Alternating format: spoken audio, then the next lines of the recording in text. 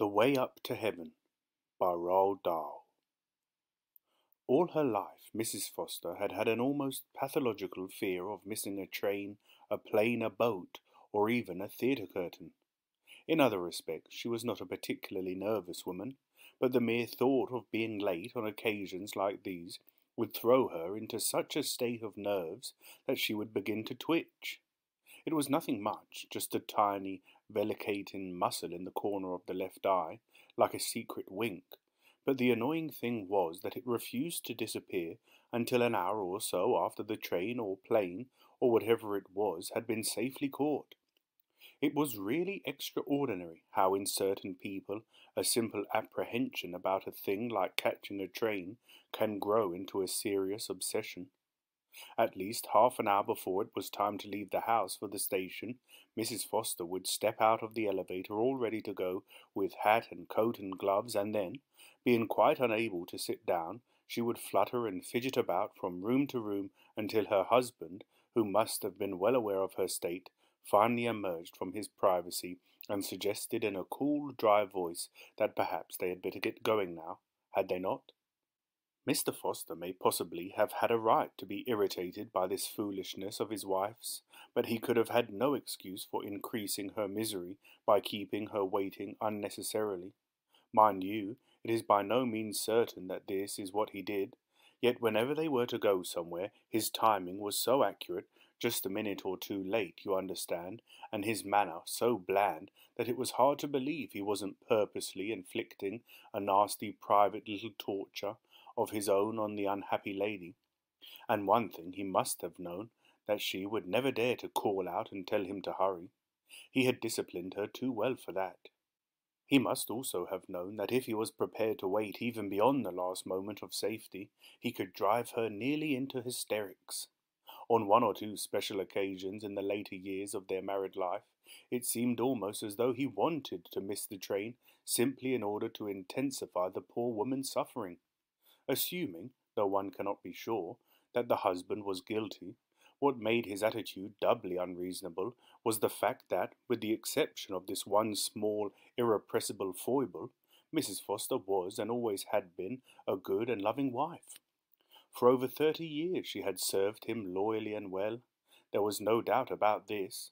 Even she, a very modest woman, was aware of it, and although she had for years refused to let herself believe that Mr. Foster would ever consciously torment her, there had been times recently when she had caught herself beginning to wonder.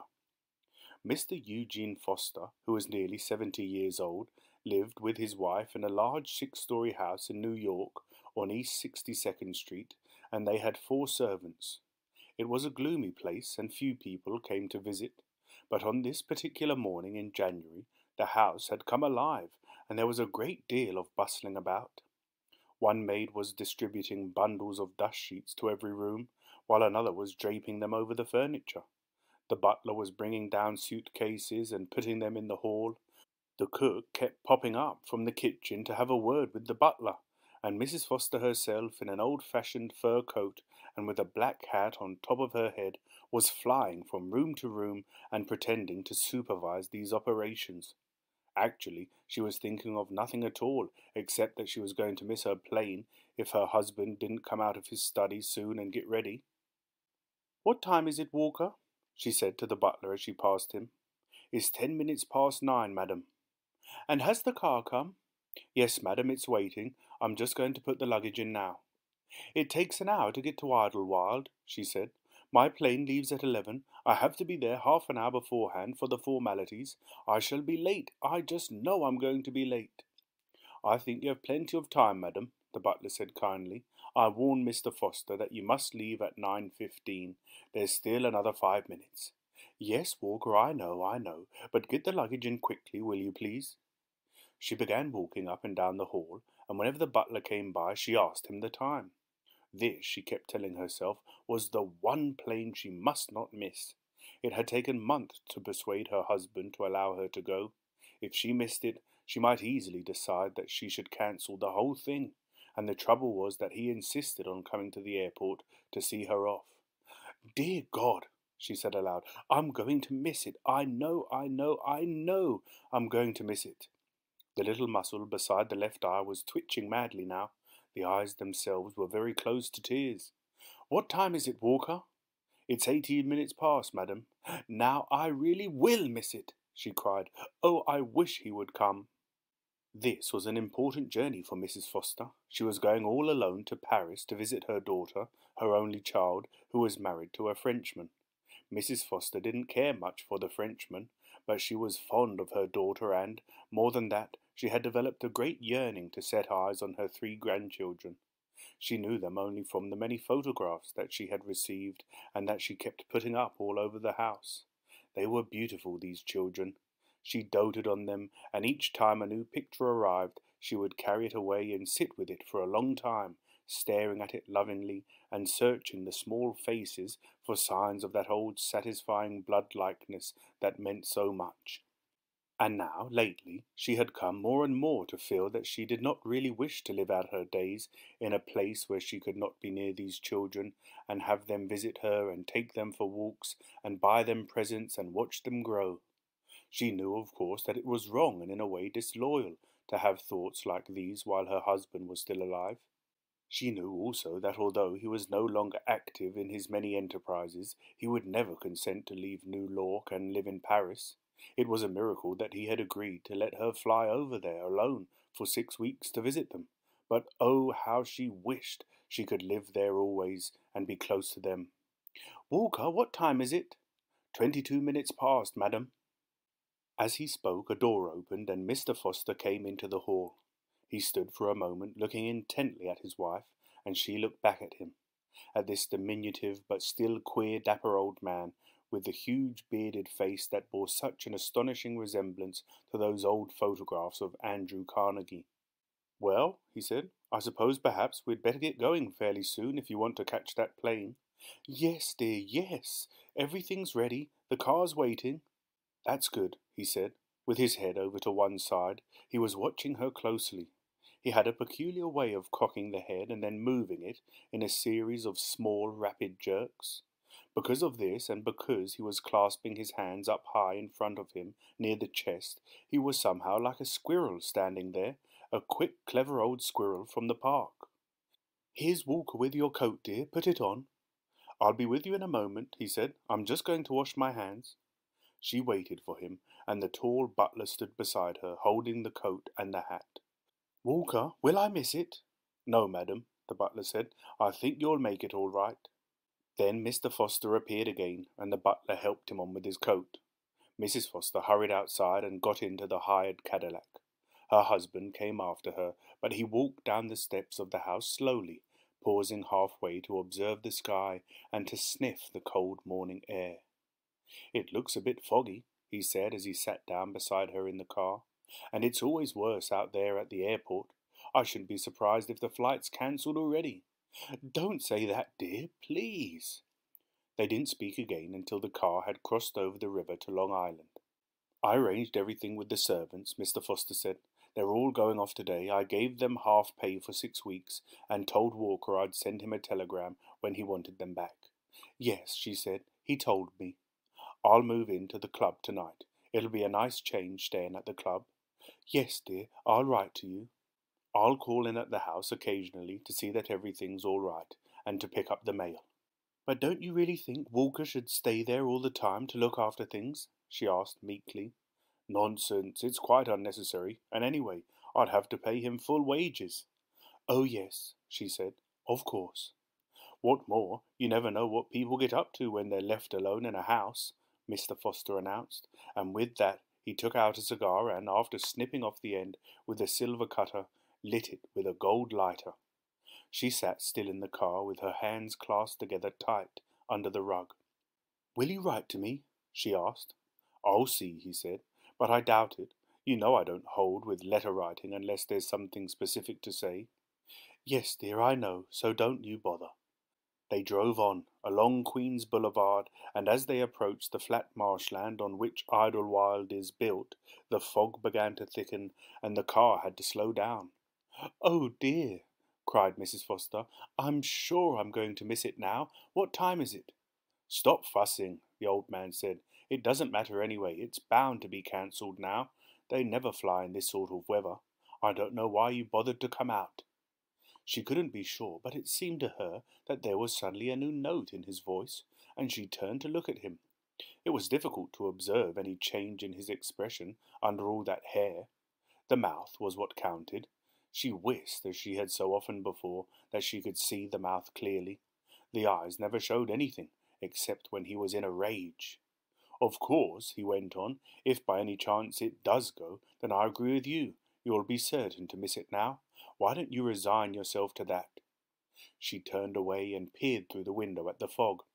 It seemed to be getting thicker as they went along, and now she could only just make out the edge of the road and the margin of grassland beyond it. She knew that her husband was still looking at her. She glanced at him again, and this time she noticed with a kind of horror that he was staring intently at the little place in the corner of her left eye where she could feel the muscle twitching. "Won't you?" he said. "Won't I what?" "Be sure to miss it if it goes now. We can't drive fast in this thick muck." He didn't speak to her any more after that. The car crawled on and on. The driver had a yellow lamp directed onto the edge of the road, and this helped him to keep going. Other lights, some white and some yellow, kept coming out of the fog towards them, and there was an especially bright one that followed close behind them all the time. Suddenly the driver stopped the car. "There," Mr. Foster cried. "We're stuck. I knew it." "No, sir," the driver said, turning around. "We made it. This is the airport." Without a word, Mrs. Foster jumped out and hurried through the main entrance into the building. There was a mass of people inside, mostly disconsolate passengers standing around the ticket counters. She pushed her way through and spoke to the clerk. "Yes," he said, "your flight is temporarily postponed, but please don't go away. We're expecting this weather to clear any moment." She went back to her husband, who was still sitting in the car, and told him the news. "But don't you wait, dear," she said. "There's no sense in that." "I won't," he answered, "so long as the driver can get me back. Can you get me back, driver?" "I think so," the man said. "Is the luggage out?" "Yes, sir." "Goodbye, dear," Mrs. Foster said, leaning into the car and giving her husband a small kiss on the coarse grey fur of his cheek. "Goodbye," he answered. "Have a good trip." The car drove off, and Mrs. Foster was left alone. The rest of the day was a sort of nightmare for her. She sat for hour after hour on the bench, as close to the airline counter as possible, and every 30 minutes or so she would get up and ask the clerk if the situation had changed. She always received the same reply, that she must continue to wait because the fog might blow away at any moment. It wasn't until after 6 in the evening that the loudspeaker finally announced that the flight had been postponed until 11 o'clock the next morning. Mrs. Foster didn't quite know what to do when she heard this news. She stayed sitting on her bench for at least another half-hour, wondering, in a tired, hazy sort of way, where she might go to spend the night. She hated to leave the airport.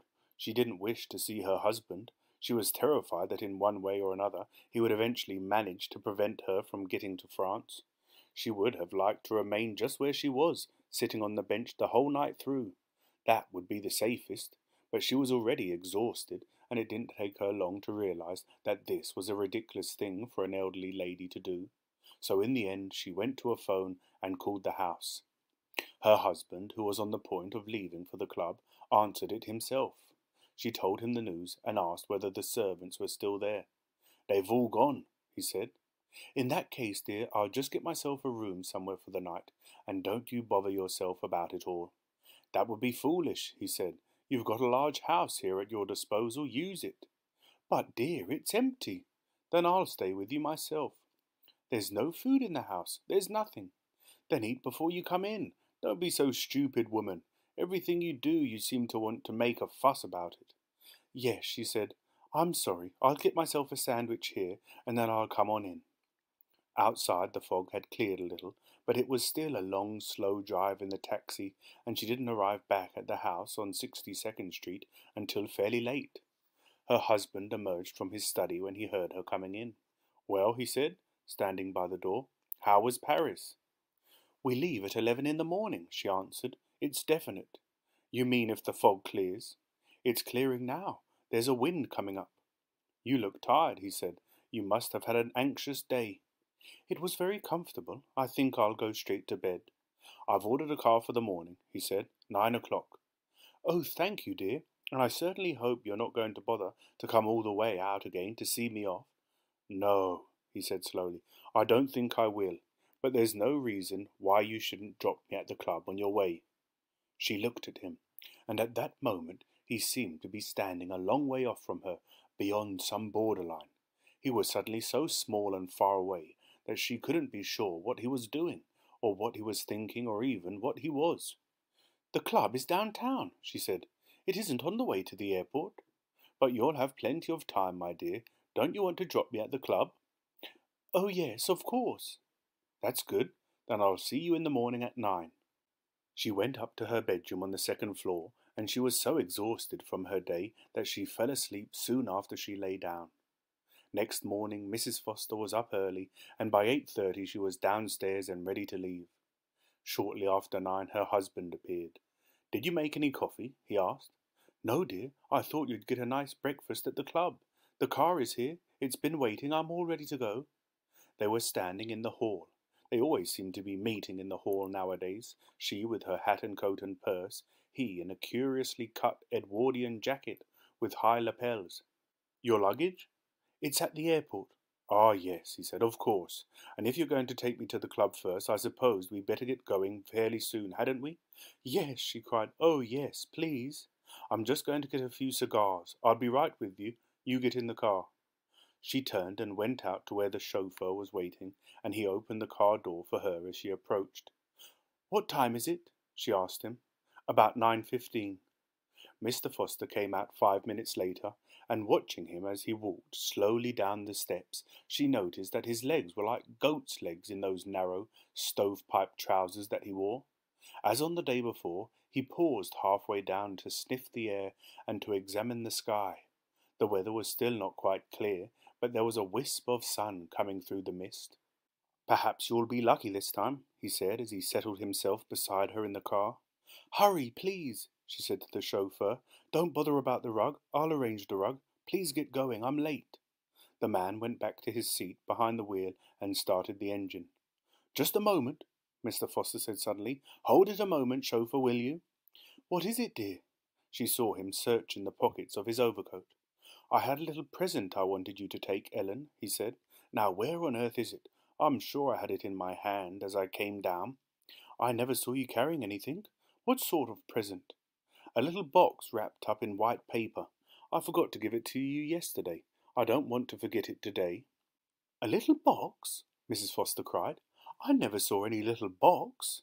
She began hunting frantically in the back of the car. Her husband continued searching through the pockets of his coat. Then he unbuttoned the coat and felt around in his jacket. "Confound it," he said. "I must have left it in my bedroom. I won't be a minute." "Oh, please," she cried. "We haven't got time. Please leave it. You can mail it. It's only one of those silly combs anyway. You're always giving her combs." "And what's wrong with combs, may I ask?" he said, furious that she should have forgotten herself for once. "Nothing, dear, I'm sure, but—" "Stay here," he commanded. "I'm going to get it." "Be quick, dear. Oh, please be quick." She sat still, waiting and waiting. "Chauffeur, what time is it?" The man had a wristwatch, which he consulted. "I make it nearly 9:30. "Can we get to the airport in an hour?" "Just about." At this point, Mrs. Foster suddenly spotted a corner of something white wedged down in the crack of the seat on the side where her husband had been sitting. She reached over and pulled out a small paper-wrapped box, and at the same time she couldn't help noticing that it was wedged down firm and deep, as though with the help of a pushing hand. "Here it is!" she cried. "I've found it! Oh dear, and now he'll be up there forever searching for it. Chauffeur, quickly! Run in and call him down, will you please?" The chauffeur, a man with a small rebellious Irish mouth, didn't care very much for any of this, but he climbed out of the car and went up the steps to the front door of the house. Then he turned and came back. "Door's locked," he announced. "You got a key?" "Yes, wait a minute." She began hunting madly in her purse. The little face was screwed up tight with anxiety, the lips pushed outward like a spout. "Here it is. No, I'll go myself. It'll be quicker. I know where he'll be." She hurried out of the car and up the steps to the front door, holding the key in one hand. She slid the key into the keyhole and was about to turn it, and then she stopped. Her head came back, and she stood there absolutely motionless, her whole body arrested right in the middle of all this hurry to turn the key and get into the house, and she waited. 5, 6, 7, 8, 9, 10 seconds she waited. The way she was standing there, with her head in the air and the body so tense, it seemed as though she were listening for the repetition of some sound that she had heard a moment before from a place far away inside the house. Yes, quite obviously she was listening. Her whole attitude was a listening one. She appeared actually to be moving one of her ears closer and closer to the door. Now it was right up against the door, and for still another few seconds she remained in that position, head up, ear to the door, hand on key, about to enter, but not entering, trying instead, or so it seemed, to hear and to analyze these sounds that were coming faintly from this place deep within the house. Then, all at once, she sprang to life again. She withdrew the key from the door and came running back down the steps.